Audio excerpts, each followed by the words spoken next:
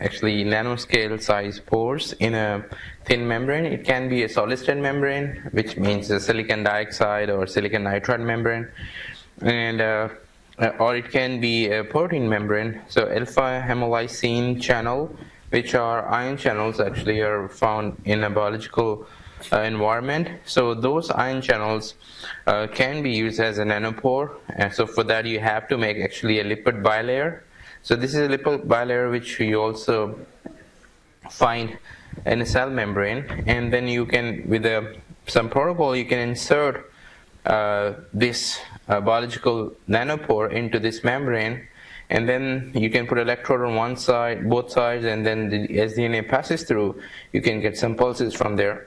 And those nanopores can also be fabricated using a TEM and or FIB focus ion beam based setting. So we went through it previously, so I'm just skipping that slide.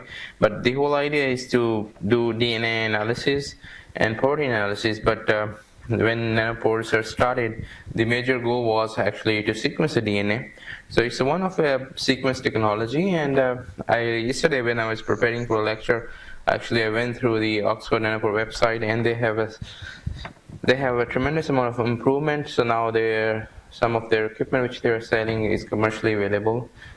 So the device itself is this much size, like about few centimeter long and maybe a couple of centimeter wide. So that you can use for sequencing. If you have a sample prepared, if you put it there, I think you should be able to sequence it, and it can read a long DNA lengths. So means one DNA, it can read longer DNAs as compared to the other methods.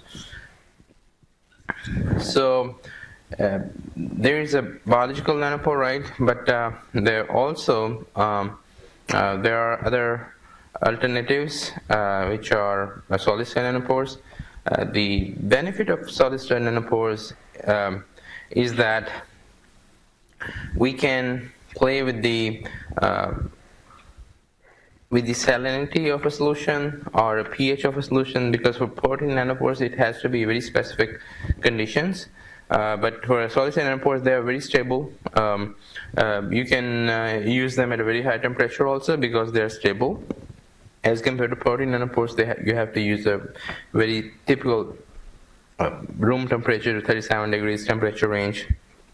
But even this, if this nanopore is built in silicon dioxide, for example, silicon nitride, which are very commonly used materials, you can use them even at 500 degrees centigrade because the material is stable at that temperature. So that's one of the reasons people are more interested. And then secondly, there is interest in parallelization because scalability of the things, because of the solid state nanopores, you can make many pores. You can make an array of pores in a membrane, thin membrane. Let's say one pore is 5 nanometer, so you can have 1, 2, 3, 4, and if you have a good method, you can have actually thousands of pores on a small area, and then each pore can be addressable with electrodes.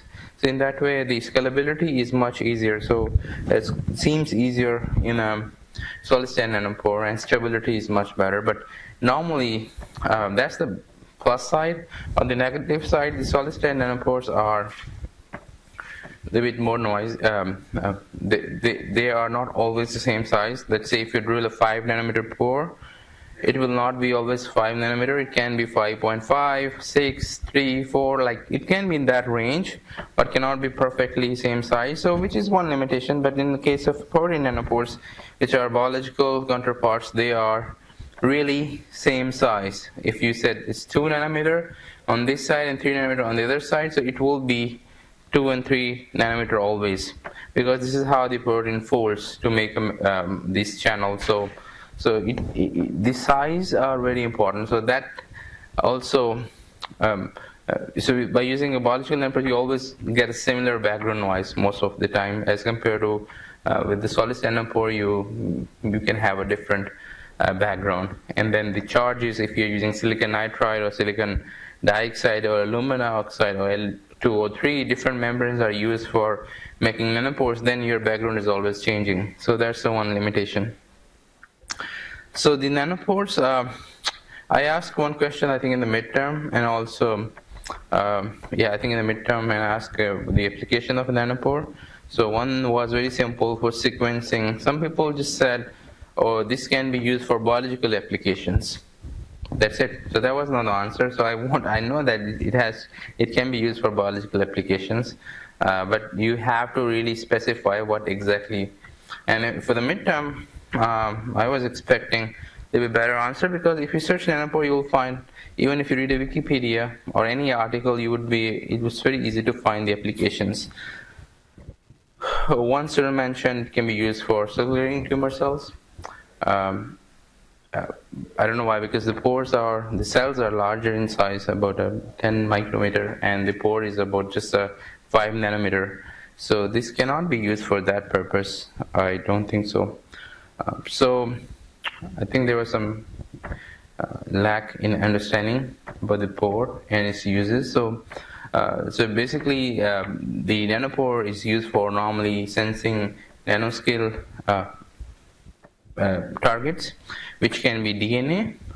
You can sequence the length of DNA. You can also see a DNA and complementary interaction, if something is binding or not. And I'll give you another example. Actually, we previously also discussed that if there is one base mismatch between the target and the one which you have immobilized inside a pore, then you will see different kind of translocation events, like when they pass through it, your pulses shapes are different. So in that way, you can differentiate if the target is perfect complementary to the immobilized single strand, or there is a single mismatch. So you can find that out. It can also be used to analyze the proteins, because the proteins have different shapes. Once they pass through it, you would expect a different signal. And so it can be used for protein analysis. So it's label free, so you don't really need any label to tag proteins and all that. So it can also be used for DNA and protein interaction. So there is one thing, it's called the aptamers, DNA aptamers or RNA aptamers. So those are just small strands of, let's say, 20 or 30 or 40 base pair long DNA strand or RNA strand, and they are called aptamers. Do you know for what purpose aptamers are used? Anyone? For what purpose RNA or DNA aptamers are used?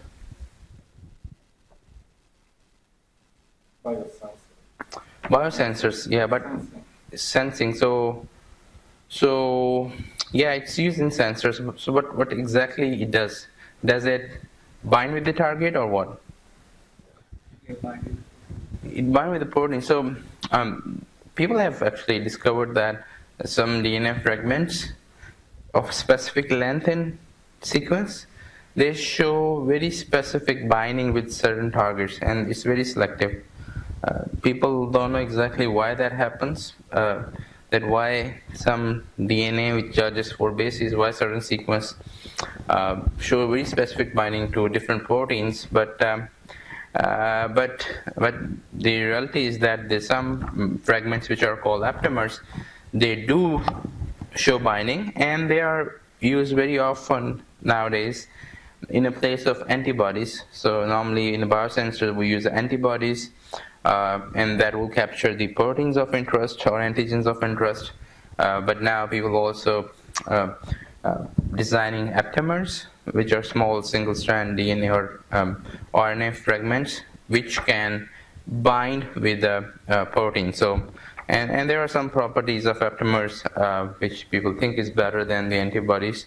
But they are used. It's an active area of research, and aptamers are also thoroughly researched for applications as a therapy, a biotherapy. So they can go and bind with the different cancers, like same way as antibodies were used. So they are now also researched for that purpose. Like you can functionalize your particle with certain aptamer which can bind with the cancer cell, for example. It can go inside. So it can specifically target the cancer cells or other cells of interest. Like that. So it can be used for aptamer and protein interaction also, the nanopores. So when protein is passing through, for example, and if you attach aptamer inside, so it will bind with it. We can find out if it is showing binding with the protein or not. Okay, and then when we talk about the solid-state nanopores, there are different methods which are used to make a solid-state nanopore. So one of the methods, so most of the methods, they use anisotropic etching when they etch it this way and then they make a membrane. I think there was also one question, so now you know how to make that membrane. So once you have a thin membrane, now you can drill holes in the membrane. Either you can put another mask and which can be E-beam based, so you can make a small pore there, but that's not very common. So some people use some etchants and put electrodes on both sides and try to etch a membrane such that whenever there is some current passing through, it means the pore is open and they can stop the etching there. So there's another way, but mostly people use a focus ion beam or TEM, focus electron beam, to actually focus the beam of electrons and ion on a small area on a membrane, so that will fluidize the membrane in that area, and then it make a hole there. So during this process you can also see if the pore is getting formed or not, and then once you get the pore, it means you drill the pore actually, and that's the most common method used.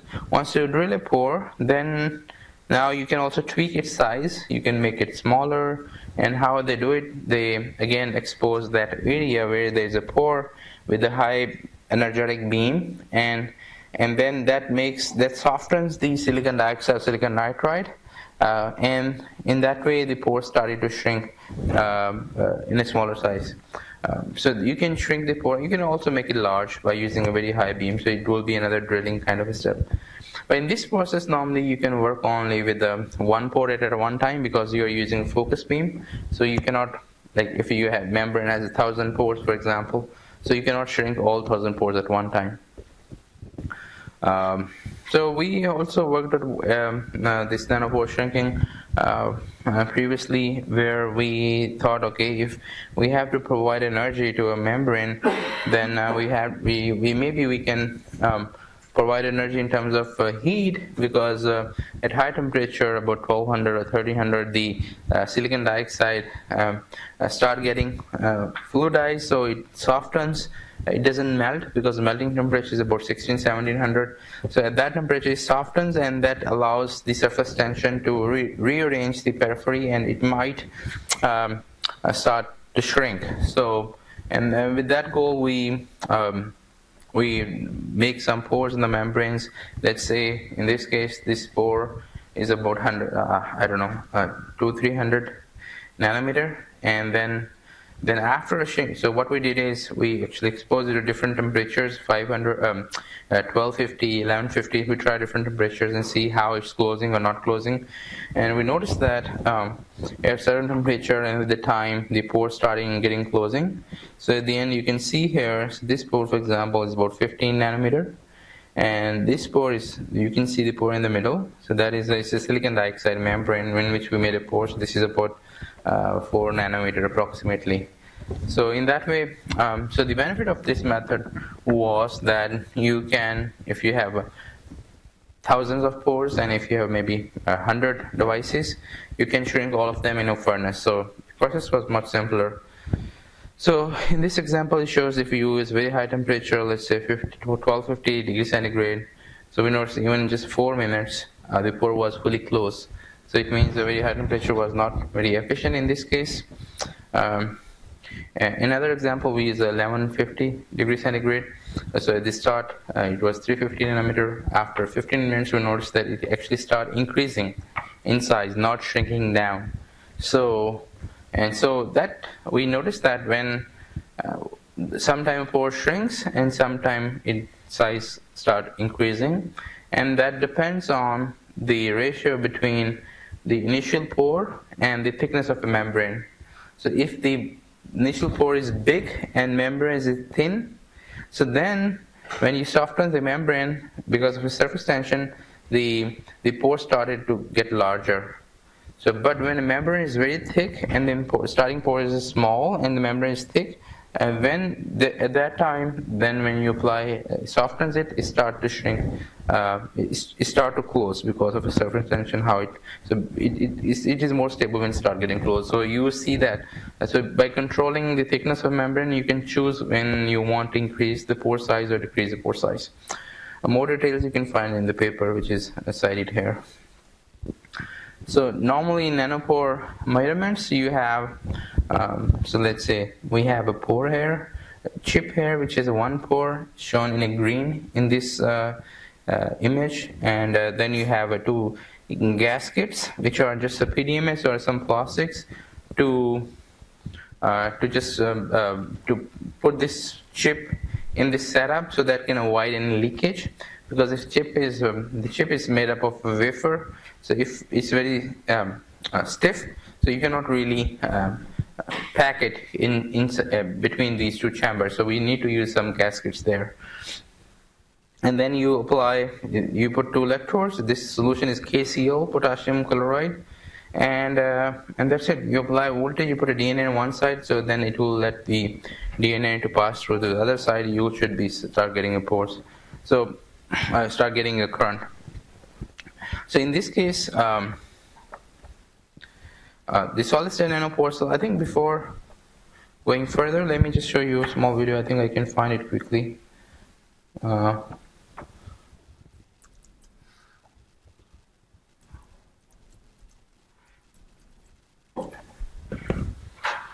Okay, let's watch this one, so it will give you some idea. Which one is the latest one? There are quite a few videos.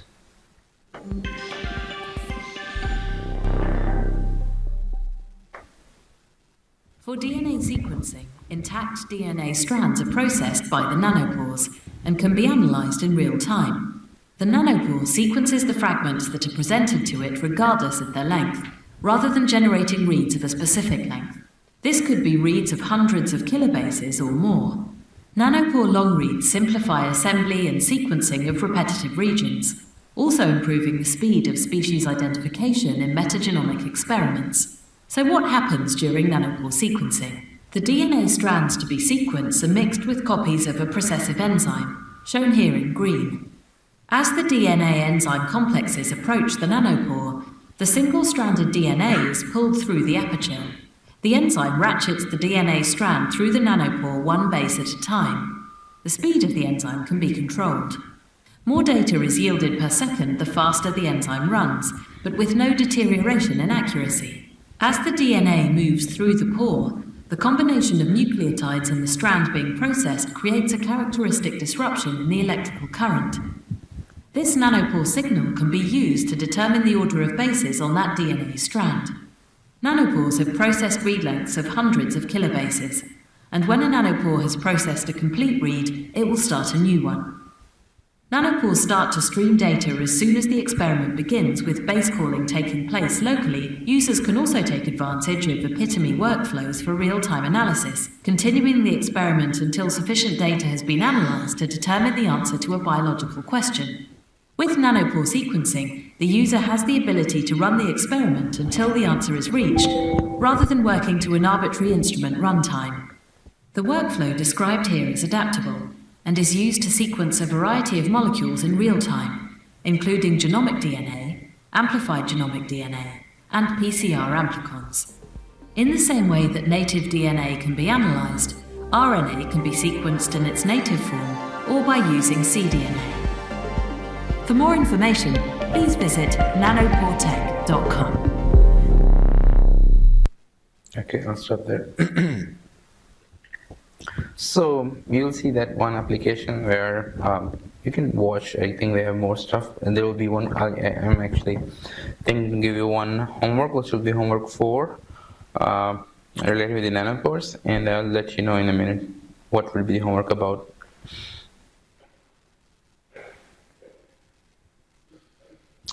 Okay, now in this video they have used the biological nanopores, and that's what they are selling, but you can also make a solid state nanopores. And we did talk about these parameters, the temperature, chemical treatment, pH, and salinity of the biological solid state nanopores are more stable But then we cannot really control their sizes as perfectly as the biological nanopores. So these are some limitations or advantages of one technology than the other. So when DNA passes through the pore, we normally get some pulses. So we get a dip in a current, and because it's blocking the pore, right? But the pulse, people also notice that sometimes that pulses which you're getting are not downwards, because normally it blocks the pore, and then you get a blockage, like you get a pulse means you get pore blockage, so less current can pass through the pore, and then the current reading would be lower, so you will get a lower current. But sometimes people also notice that when DNA passes through it, actually they get pulses which are upwards, and then they looked into why we're getting upward pulses, and then they noticed that, especially at the low molarity, when the salt concentration is low, you have less, let's say, potassium or chlorine ions in the solution.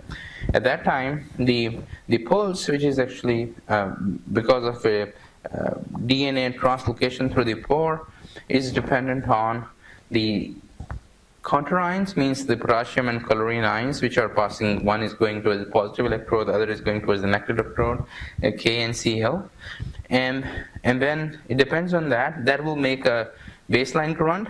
But when the DNA physically blocks the pore, so when it blocks the pore, then it means you will get a dip in that current, right? Let's say first you're getting some current, and then you get a dip in current because of a physical blockage. But there's another important thing, that DNA itself is also a charge. It has a negative charge. Let's say if you have a 300 base pair long or DNA, so when it is passing through, it is also carrying some charge from one chamber to the other chamber, right? So because carrying a charge is also it's also contributing to the current flow.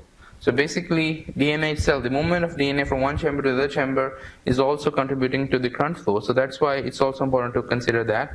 And that was the reason that sometimes when the molarity is much lower, then when the DNA passes through it, let's say, so this is the DNA, when it passes through it, it takes more charge to the other side because of the DNA, then it blocks it. So basically, without a DNA, so there is some current flow, and when DNA passes through, it, because of the DNA itself, because it's charged, it's taking more charge to the other chamber as compared to how much it's blocking. So in that case, you will be getting actually pulses which are upwards. That means your current will increase slightly when DNA is passing through. And that's what people have noticed, and there are some publications about it also, about this mechanism. And sometimes, yes? How do they identify the base pairs like That will be your question, actually, for homework. So the idea is, I will show you, there is some background which I'll show you in a minute, like to some extent, how this technology, so these are some of the issues related with the nanopore. We can get lower pulses, up pulses, and there is also some rectification effect which you see. But after that, I'll give you some details about how nanopore works and what people have done. And then the question would be how exactly the technology is working, which they have right now in the commercially available. Okay, that would be a question. Okay, so yes. Did you say when there's when you have less concentration of DNA, there's more current? So when there is less concentration of the salt solution, let's say potassium chloride, KCl, let's say you are not 1 molar, you are using 0.01 molar. So at that time, the charge is, so you have less number of potassium and chlorine ions which are contributing to current flow. But now the DNA is more charged as compared to the background. So when DNA passes through, it means you're carrying more charge from one terminal, from one side to the other side, so you get more actually current as compared to how much it's blocking.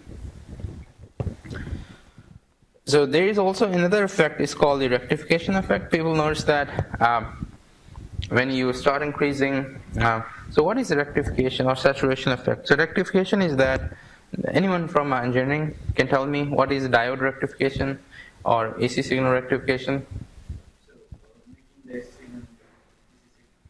Yeah, making an AC signal into DC signal. So basically, what does it mean? In case of AC signal, we have positive and negative pulses. Yeah. So when you have an AC signal like this, it can be voltage or current. And if you put a diode here, so if you don't understand it, that's fine. So this diode is a device which can rectify. And it's called a half-wave rectification. So what it does, it only allows the current to pass through one side. So negative pulses will not pass through, for example, in this case.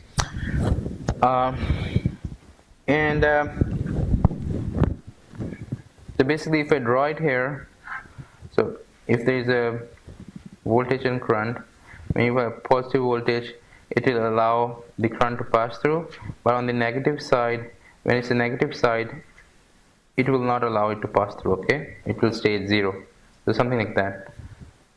Only it will pass when you apply voltage, it will allow only current to pass through on the positive side. When you apply negative voltage, it will not allow it to pass through. So that's a rectification. So in the nanopore, people also see rectification signals, and also saturation. So what they have noticed that when you apply voltage and you look at the pulses, which is I pulse, how much current is passing through, they notice that after some time it saturates actually. That's the one thing. And they also notice that at certain voltages, then the signal which you are getting actually is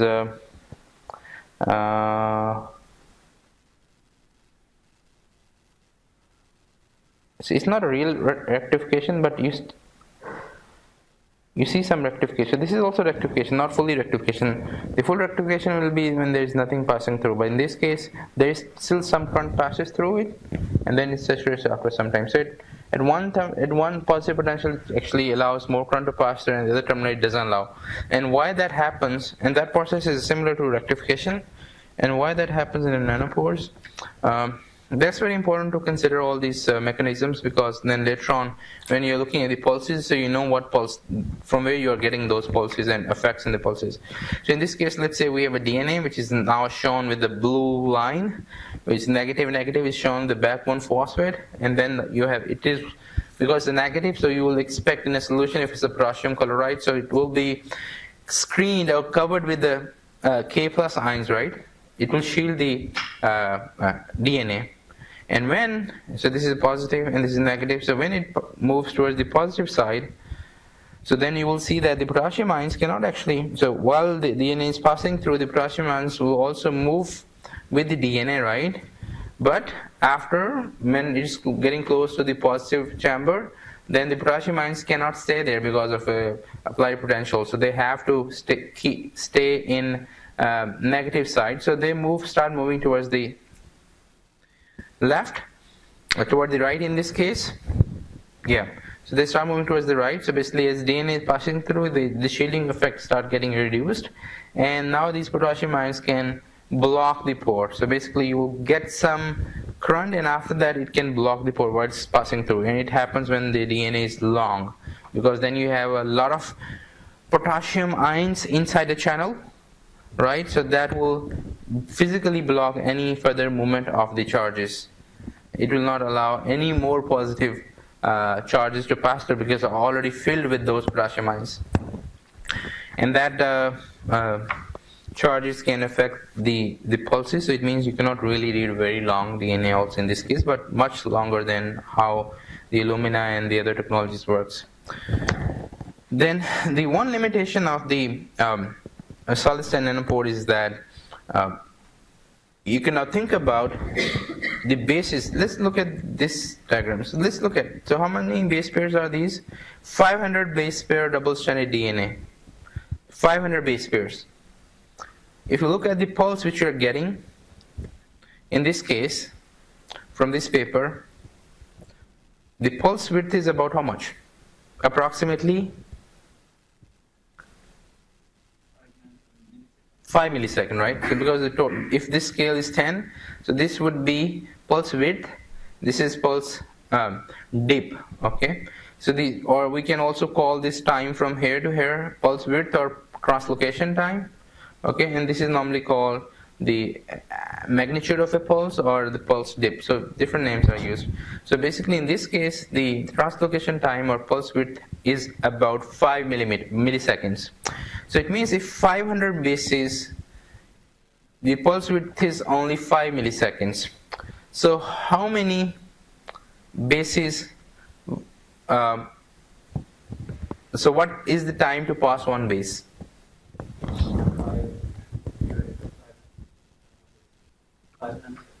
5 nano?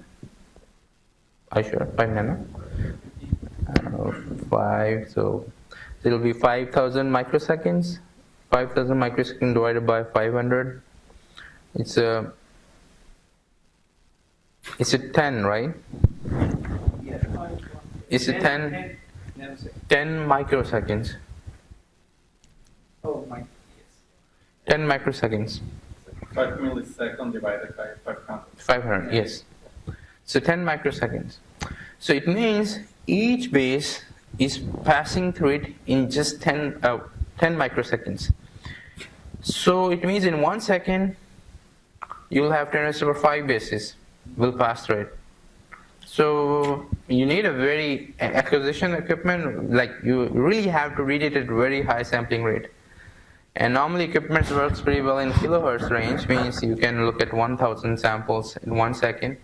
But when you have to, in this case, in 1 second, you have to read, let's say, 10 raised to the power 5 or 10 raised to the power 6 bases. Okay, so you need a 1 megahertz sampling rate. And at that sampling rate, you also get a lot of noise from the electronic equipments. So that may be a little bit difficult for you to understand for some people, but the idea is that it's passing through it very, very quickly. And that is difficult to sense it at such a high sampling rate. And efficiently, you can still sense it, but then you get a lot of noise from the electronic itself, and that noise actually can, you cannot really see each base separated from another base. So because the DNA is passing through very quickly. So if that's the case, then how we can, so there, what can be strategies to actually move the DNA slowly? So one example, which is perfect, is that you put an enzyme there, right? So there's some special enzyme they created that only allows the DNA to unwind to a single strand, base by base, right? So in that way you can control the movement of DNA through the pore, right? So if it is only allowing one base open and then it moves, another moves, like the video I showed you. So in that way you can move the, you can control the movement of the DNA, right? So in that way you don't need to worry about the speed. The other things people are trying or tried is actually changing the surface charge of the pore, solid state pore. They make it more positive, so when DNA is passing through, it's a negative charge, so it will try to stay there inside the pore a little bit longer because of a charge. So in that way you can hold it. So the other idea was that you can also put an enzyme there. When the DNA is coming, it will cut the base one by one. So let's say long is coming. When the enzyme is fixed on the top of the pore, so when DNA tries to pass through it, the enzyme cuts it, cleaves the base. So when it cleaves the base, it means then only one base can pass through at one time, and in that way there will be a gap between the bases. Okay, there was a method which people looked into. I think it was not very successful because still the bases were getting mixed and they were not getting a very identifiable signal. But let's going back to another, let's talk about a little bit other things that how, I'll get back to the previous point, but basically they also tried, definitely with the potential, how much voltage you're applying. If you reduce the voltage, you can also control the speed of the DNA, right? If you, let's say, instead of applying 1 volt across the electrode, if you apply 0.1 volt, so then the less potential will be on a charge, so then the DNA will pass a little bit slowly. But you cannot apply really low voltage because then you might not get a signal from there. So, and then they also noticed that if they can control viscosity of a solution, because if it's very viscous, then you can control also the movement of DNA. And in this paper, what they done is, so there is a charge, there is a potential which you're applying, right, that can control the DNA movement. And there are a couple of other techniques people tried. So, but in this case, they noticed that if you increase the viscosity, let's say in this case they're adding actually glycerol, okay, in a solution. So if you increase the viscosity, this is 70 points viscosity units. then your cron drop was decreasing. It means you're getting less cron drop. And I think the cron drop is this line. Okay, now the cron drop increases. It means you get a more cron drop with the viscosity, and then your translocation time start getting decreasing. Previously it was 600 microseconds. Now that DNA which they were using in the experiment, it takes about 200 microseconds. So from 600 microseconds to 200 microseconds. So they improved.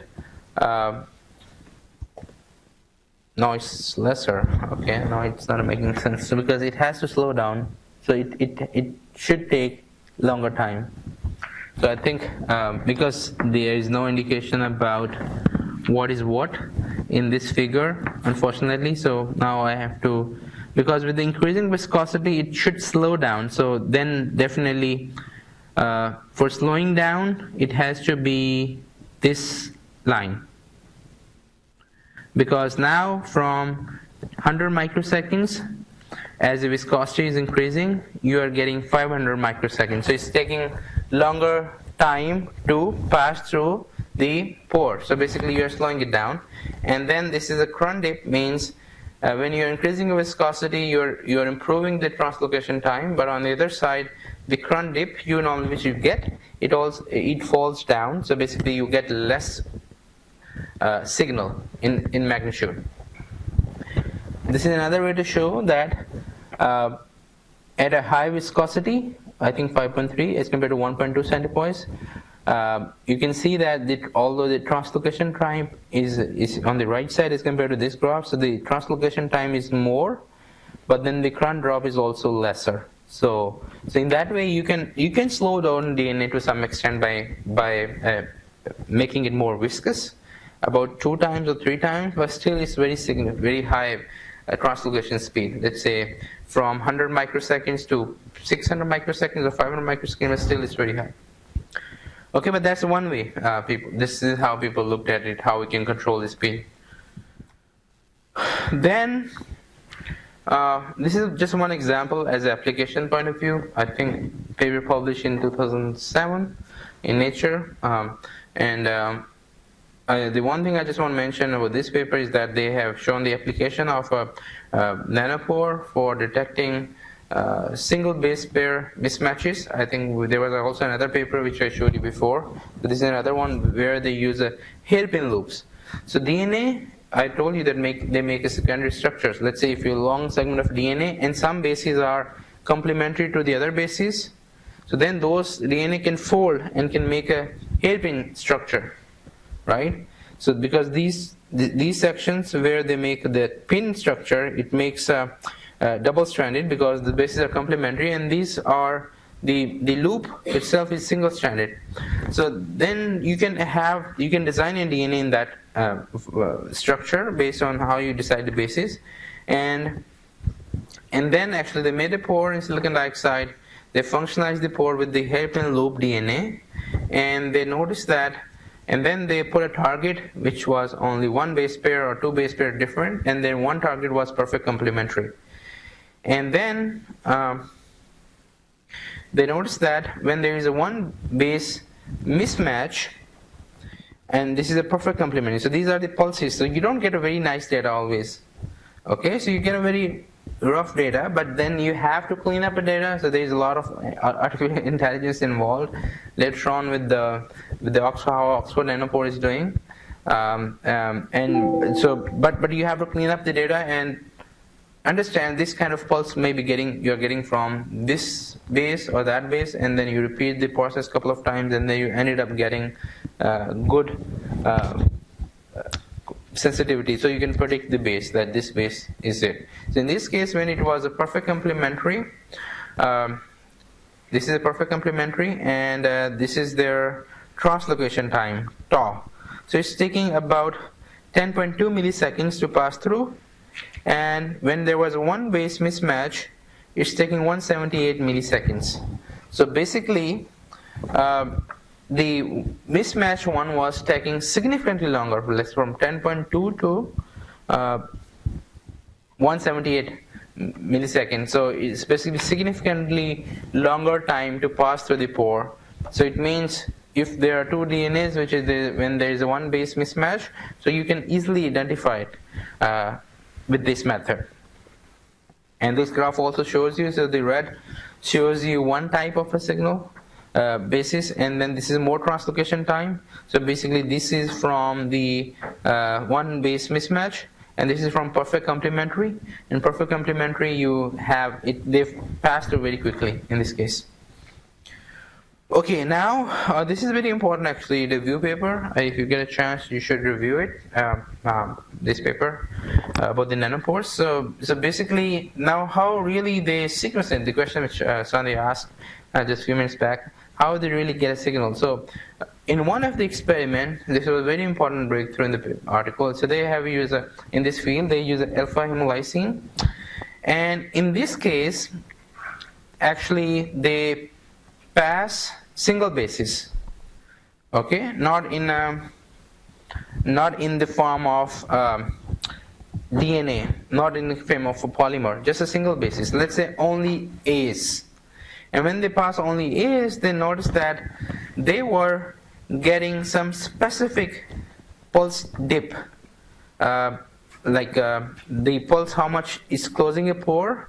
So let's say in the case of A, which is green here, so they're getting pulses which are about 30 to, this, I think this is the A, so about 30, 25 to 30 picoamps downwards. So basically, if this is your pulse, so how much the current is dropping, it was 30 picoamps, very small, picoamperes, that's a current. Pico stands for minus 12. But when they pass T, for example, which is a red border here, so you can see here also, it is about 24 or 5, or it's different. So when you draw all those, and they notice that those pulses were easily identifiable. So when A is passing, when T is passing, G is passing, C is passing, they get the pulses, and this is how much the drop in the current you're getting, and they notice that it was significantly different from each other. So you can, if you get a single basis, you should be able to identify them. But the problem is that, so this was a very good actually, and that improved the confidence in the technology that, okay, so if we can identify a single basis, so there is a good, it's a good direction. So we maybe ended up actually sequence the DNA when it's in a polymer form. And so in this case, but I told you they used only one base at one time, okay? And then later on they mixed it also and then try to get a signal from there. But in this case, again, the one base is already passing through the pore at one time. And that's why there was an idea to use enzyme and that can chop the bases one by one, but it didn't work that well, I think. So in this case, they used another MSPA. There's another biological pore, which size is a little bit smaller, about 1.2 nanometer in this case. Yeah. So it allows only a single strand DNA pass through. So 1.2 nanometer, do you think it will allow double strand DNA to pass through? Yes or no? No. So it will not allow double strand DNA to pass through, right? So that's why they used another pore, which is also biological, but it only allows single strand DNA to pass through. So in this case, what they did is they designed a DNA such that, like you design DNA, so there was GGG, TTT, CCC, and like that. AAA, then GGG, and like mixed, but three bases, similar bases at one time. So they synthesized this DNA.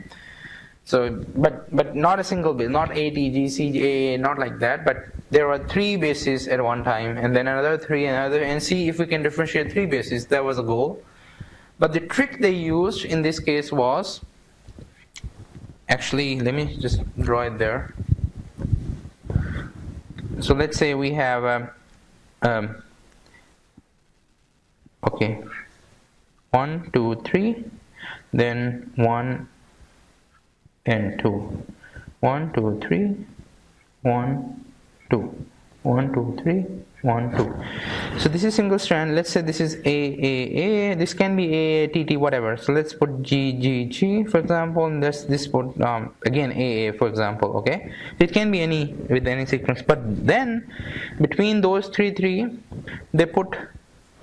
they synthesize such that this part is double stranded. They call it a duplex. So the design is such that, let's say this was a and T, so this is a AT, this should be A, right? So like that. So they make this segment as a double stranded and then inserted this segment between after every 3 bases. So they synthesize this kind of a target DNA. So where there is some segment which is single stranded, and then double strand, duplex, then single stranded, then double strand. So in this case, what will happen when DNA tries to pass through it?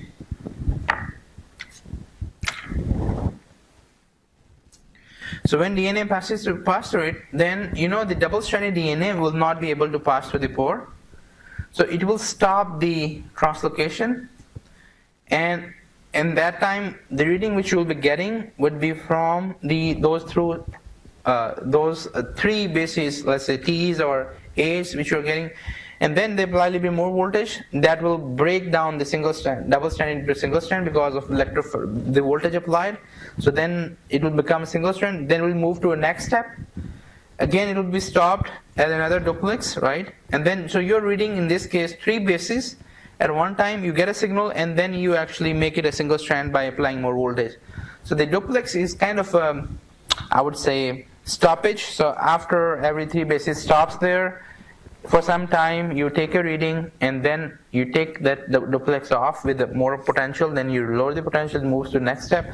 So in that way you can actually read 3 bases, and then notice that those 3 bases, if they also plot it, you get a different pore current, means a dip in a current in that case also. So from here to here, that if you have 3 bases now in the form of a DNA, but you design the DNA according to your own conditions in reality.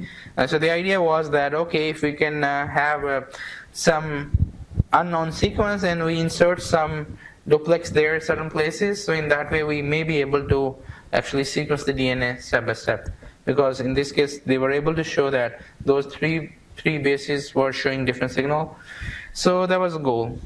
Now, but still not possible to sequence the DNA. But now how Oxford Nanopores does the job, that's a question for you for the homework. Okay, it's based on very similar, and you saw how they're doing it, but you have to explain in a 1 paragraph, and a lot of information available on their website.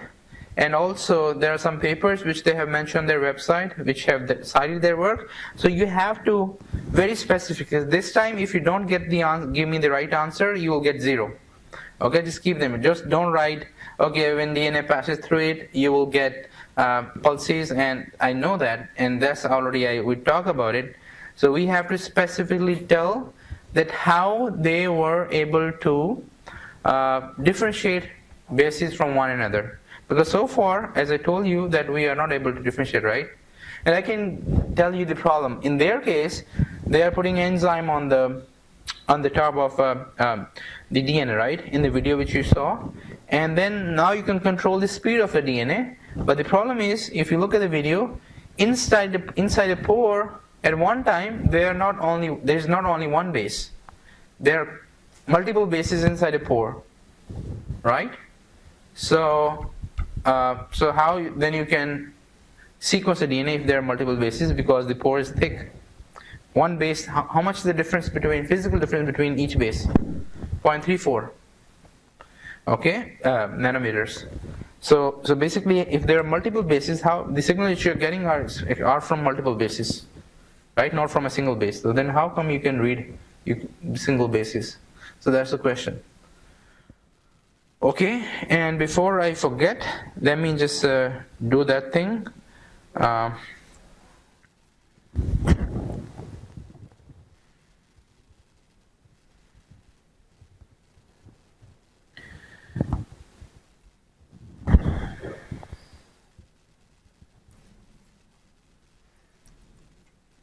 Homework 4.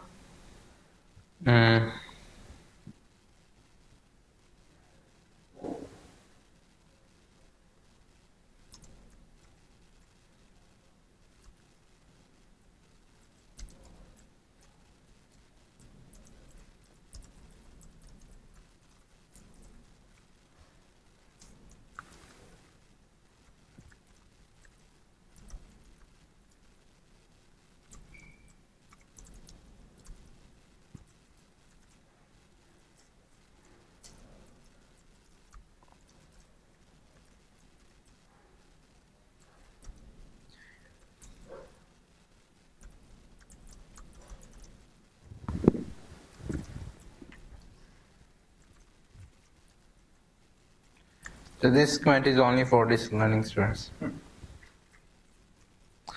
Because if they don't watch this discussion, they might. So points 10.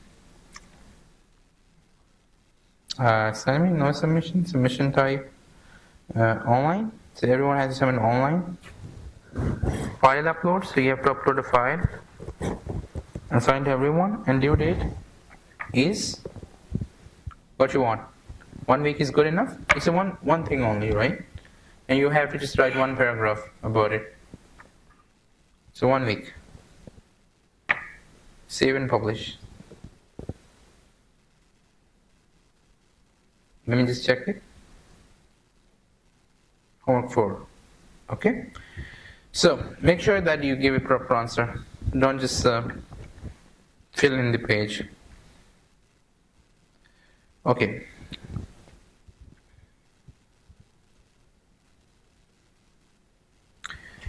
So, but okay, there are other methods also people are exploring, especially with the graphene, new graphene. The good thing about graphene is that you have a very thin membrane, right? You can have even a layer of a single atomic layer in a graphene case. So, and the people have shown in simulations, I have seen that when DNA is passing through, as how DNA passes through it, if you make your pore in a graphene, it's graphene-based nanopores, then it means the thickness of the membrane in which you're making a pore is very, very small. It's just a one atomic layer.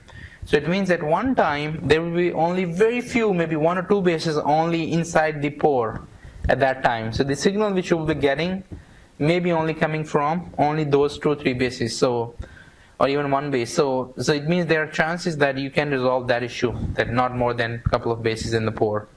But right now, if you use a 50 nanometers, it will fill up with a lot of bases. In the biological nanopores also, they have more bases, because if you look at their length, let's say the one pore which we were looking at,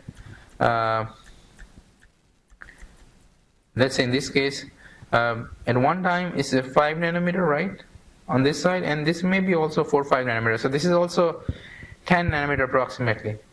Okay, so it means at one time there are more than 1 basis inside a pore.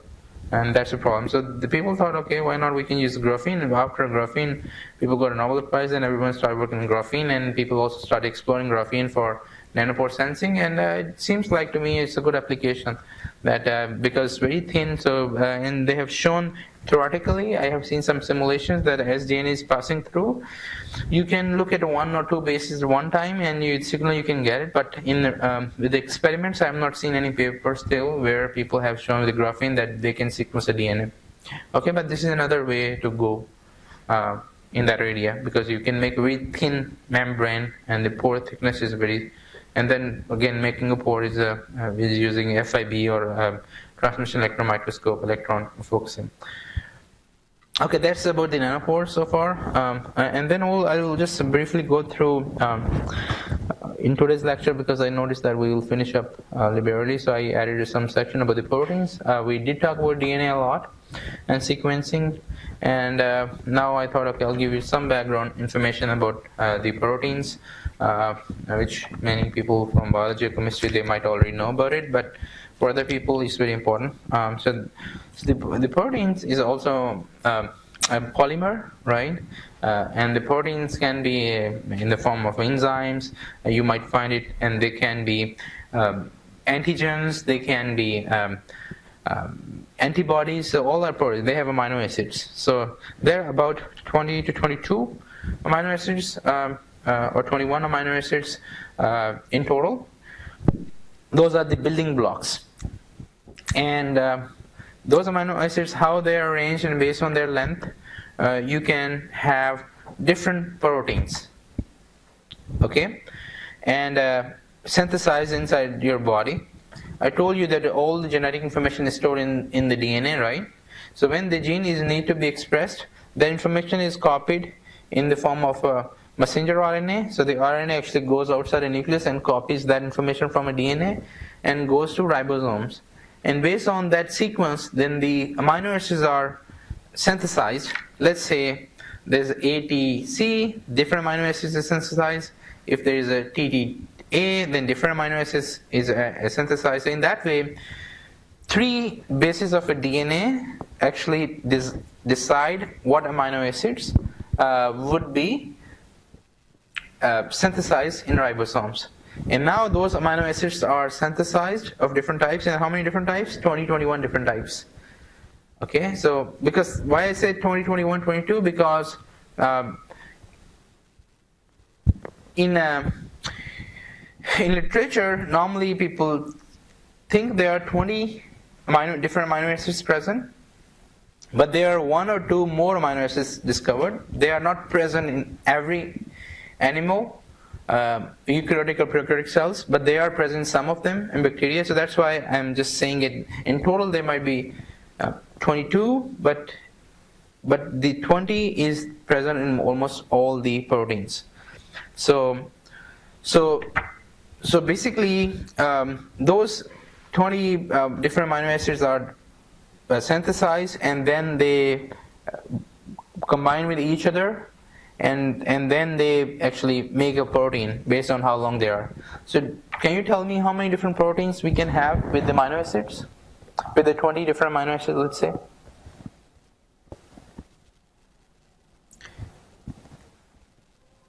How many, like in the DNA, right? I told you that we have 4 bases. In this case, we have 20 different amino acids which we can use to build the proteins.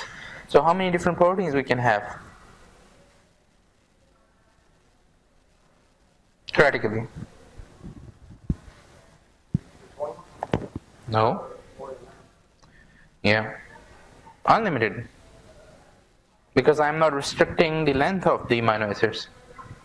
So at each place there can be 20 different, right? And now the places, how many? It can be longer or smaller. I said, okay, I didn't restrict you on the length, so it means you can have, if you don't restrict the length, you can have unlimited number of different proteins synthesized, but their basic building blocks are 20 different amino acids. The name is, so there are different, like it's more than, most of the proteins are more than 100 base amino acids long, so then we call it a protein. If it's less small fragment, we call it a polypeptide, or if it's less than 10 amino acids, people normally call it a peptide. So okay, so that's just a differentiation about the length, but normally proteins are more than 100 amino acids long. And the name itself is very interesting. It says amino acid. So do you know when we say acidic acid, what group is attached with that? COOH, right? Acidic. So it means it's amino acid. So at one side it has a COOH group, and there is amine. Amine is what? NH2. So it has at one side it has an amine group, which is NH2, and on the other side it has an acetic acid group or hydroxyl COOH group. So you have amine and COOH. And if you look at the structure, that's very interesting. So this is how the amino acid looks like. Single. So at one side you have a COOH. At the other side you have a NH2, but it's now making a bond with the third hydrogen, but basically it's NH2 or NH3 with a plus because of the hydrogen. So you have a carboxylic group on one side, amino group on the other side, and there is only one carbon there. Okay? With one carbon there is always one hydrogen. So only this part is different, which is your side chain. So based on, let's say in the bases you have ATGC, right? So most of part is similar except the base is different. In this case, all of part is similar except this side chain would be different. And that will determine the type of amino acids. Okay? So it means you can have 20 different types of side chains. and that will define if it's different amino acid or not. And I'll show you how now you have amino acids, how they can combine to make a protein in just a few seconds. Okay, before we start looking at different amino acids and side chains, let's look at the one comparison. I noticed that it's a very interesting comparison, how DNA and computer are similar. If you look at the DNA, we have a chromosome, right, where most of the DNA is stored, right? And floppy disk is a pretty old table. Some of you might not, I don't know. I know about the floppy disk. I have seen it. I have used it. Is there anyone in the room who has not used a floppy disk? Okay, so maybe we are from the same time frame with a little bit difference in age. So, but basically, nowadays I don't think you can find a floppy disk anywhere. But there used to be a small disk which can store some. I don't know how much was storage. 1 MB or kilobytes? I don't remember. 128 MB or KB? MB, okay. So it was very small storage disk. And we can now, let's say, instead of floppy disk, we can say a hard disk, okay? Nowadays, hard disk, it can store a few terabytes or something. And chromosome, you can also store a lot of information. In chromosome, some part of a chromosome is called a gene, right? Some segment of it. In this case, we can call it a file. In a computer, you can have thousands or millions of different files, right? And each file have different information. And again, in the gene, so there are also thousands of different genes, which is just a part of that chromosome. So that gene, okay, now when you write a file, the file is written in the form of byte. When you talk about, people who are computer science, they will know that byte is 8-bit, right? And the bytes are, in a computer, in reality, the information is stored in bytes, in bits, like so 1, 2. So 8 bits makes 1 byte, and that's how the information is stored there on a hard disk. Because if there is a written, for example, I won't go to school on your Word document, it doesn't mean that it is stored like that. It is converted into a digital format, and then the information is stored in the bytes, in 1 and zeros. So you have a byte. In this case, we have a codon, which is 3 bases. It means 3 bases can make 1 amino acid. Okay, so those 3 bases, which are codons, like that gene, some part of a gene is actually can be expressed in a codon, which is 3 amino acids. 3 bases can be used to synthesize 1 amino acid. So that is called codon. 3 bases represents 1 amino acid. So, but in computer we have bytes, and now in the DNA we have bases which are 4 different bases, 4 types. In the computer we have 0 and 1. So we have information stored as 0 and 1. In that other case we have ATGC. So when we talk about the mutation in the DNA, it means something has changed which was not supposed to be that way. And in computer we call it as a corrupted file, right? That file is corrupted. It means something went wrong with the file. And that's where in DNA we call it as a mutation. So something changed and in the sequence, and that's why now your cells is not behaving the way it should. In cancer cells is also because of the mutations and all that. So there is definitely some relevance between those 2 different technologies. Okay, now let's look at some different amino acids. So there are some amino acids which are charged. So they are either positively charged or negatively charged. And for example, in this case, if you look at this amino acid, so you have a NH3 group at one side, COOH at one side, and CH on the other side, and then this C now, this group is attached. Okay, and then if you look at this group, it has NH2 plus. So there's a plus charge, so that's why the overall charge on this amino acid will be positive charge. This is also positive. I will not go into detail about each and every different, but I just want to show you that there are some amino acids which are positively charged. It makes the amino acids positively charged because these are side chains. They all are mostly hydrocarbons. And some are negatively charged based on the charge of a functional group. Some of them are actually not charged, let's say in this case, but they show polar bonds, means they show partial positive and negative, like in a water, because of hydrogen bonding. So they have partial positive and negative charge. and that's why they can make actually bond with other groups. And there are some other amino acids which are non-polar, they are hydrophobic, so they are not charged, they are neutral. By the way, there is one term very important for final exam, it's called the isoelectric point. We also call it the PI. So when I say the protein is, let's say if you take a protein, not amino acid, and it's charged, so the isoelectric point, so iso means similar, electric means electrically, similar means neutral. So it is the pH of a solution where the charge on the protein is neutral. That's called the isoelectric point. Let's say if I say the isoelectric point of this protein is 5. What does that mean? It means that 5 pH, the charge on this protein would be 0. Now if you increase the pH to 6 or 7, this protein will start becoming negatively charged. Okay, if you decrease the pH to 4 and 3, it becomes positively charged. So you can control the charge based on the pH of a solution. Okay, and that is very important when you're doing experiments with the nanopores and we want to move proteins from one place to the other side. So you need to know the isoelectric point of the protein, because you might think it's a 5, and based on that you have to adjust your buffer condition so that the protein can move from negative to positive or positive to negative terminal, right? In the nanopore setting, for example. And also in the other gels, you also need to know there what is the isoelectric point. So that's another term which is important from exam point of view also, and also in general. And there are some amino acids which are non-polar. It means they are not charged. They are hydrophobic.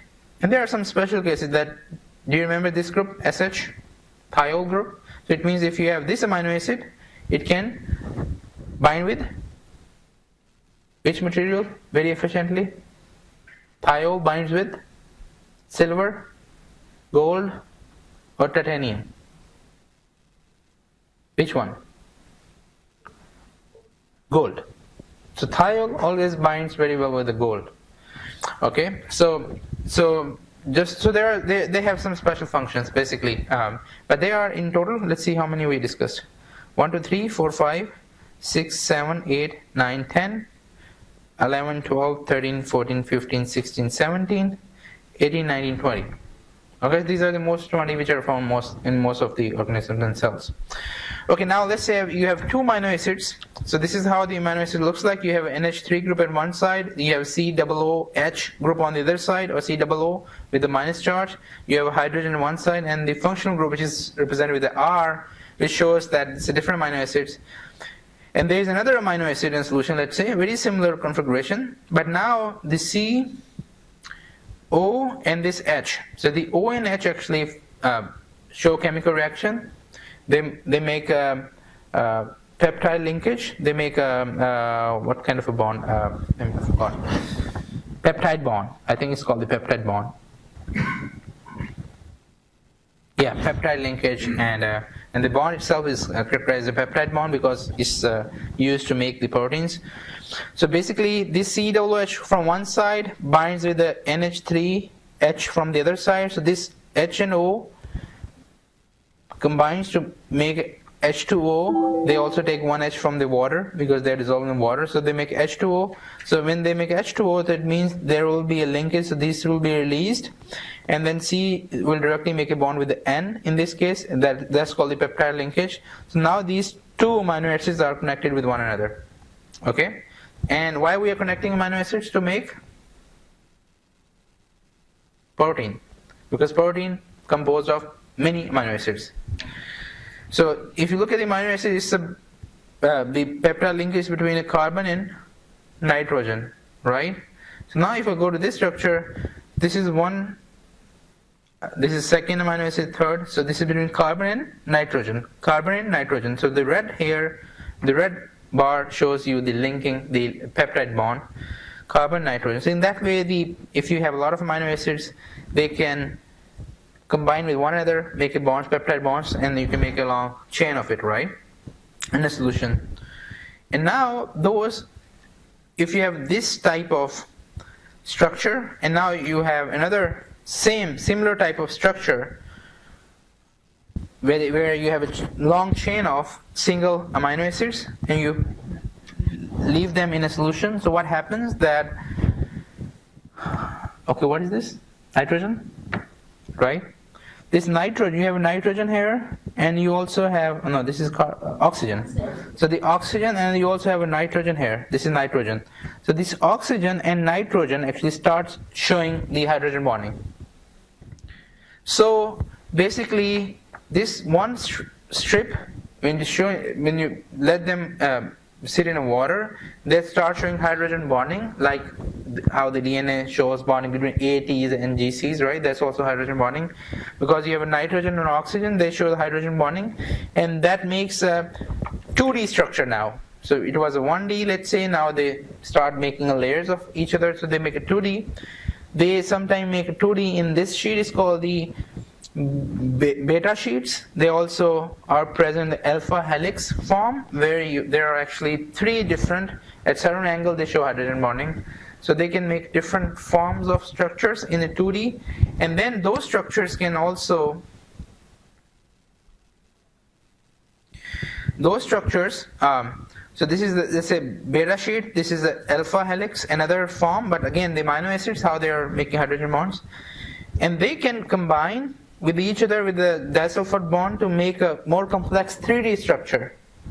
Okay, and those structures actually then can combine to make a subunits of a protein. So basically, then you have a more complex structure of a protein, which is all around and folded. So just give you one example. This is a hemoglobin, okay, found in the blood of every human being. If you're a vampire, then maybe not, right? So then in this case you have hemoglobin, then it has different proteins and it has different subunits. Let's say in this case there were subunits 1, 2, 3, 4. In this case there are also subunits, and this is alpha subunit and this is beta. Beta means the beta sheets, alpha means alpha helix form subunits, and there is also heme group there, so that's why we call it a hemoglobin. And there are 4 different globes, so we call it a hemoglobin. So this is how the protein is much folded. It's not just a straight. It's a 3D structure. Is very complex, and it takes so much more effort to resolve that structure. Also, people use crystallization, X-ray crystallography, and all that. Also to resolve how those different amino acids, how long is their, how many amino acids are involved in making the structure, and if you know the structure, how they will fold. Okay, and so that's very common. Each protein is folded differently, and this is how the protein looks like theoretically. Do you know how much would be the size of this hemoglobin approximately?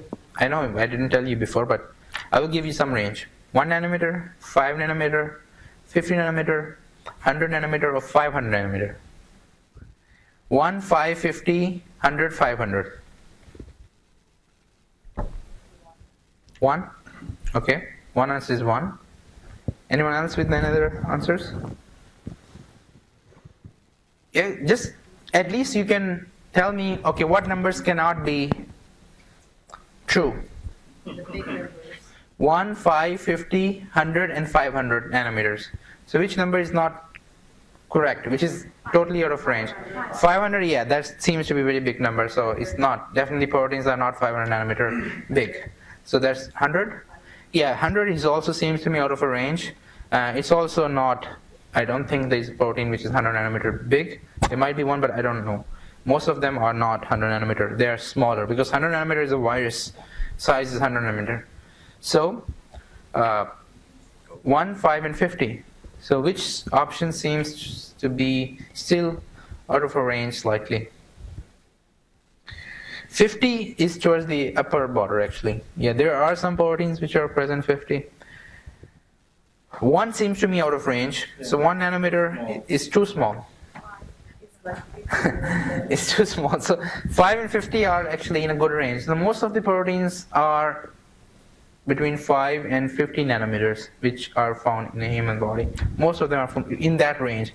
It can be 6, 7, 10, 11, 15, 20, and most of them are in this range, nanometers, okay? So this one specifically is about 5 nanometers, okay? Okay, structure and function of different proteins, the specific shape and functional groups actually of the proteins allow them to bind non-covalently with other molecules. I told you that antigens are also made up of proteins, and antibodies are. So when you have antibodies, they are very complex, they have a certain shape, so they can bind very specifically with specific proteins. But they all are made up of amino acids. But how they are folded, they show very specific binding to certain antigen. Okay, let's say if it's a EGFR, if it's a Zika virus or HIV related protein, then the antibodies which are formed, they normally show very good specificity to bind with only those antigens or proteins. Okay, in that way you can capture them from a blood or saliva or urine sample, and in that way also you can design antibodies. I think it's done.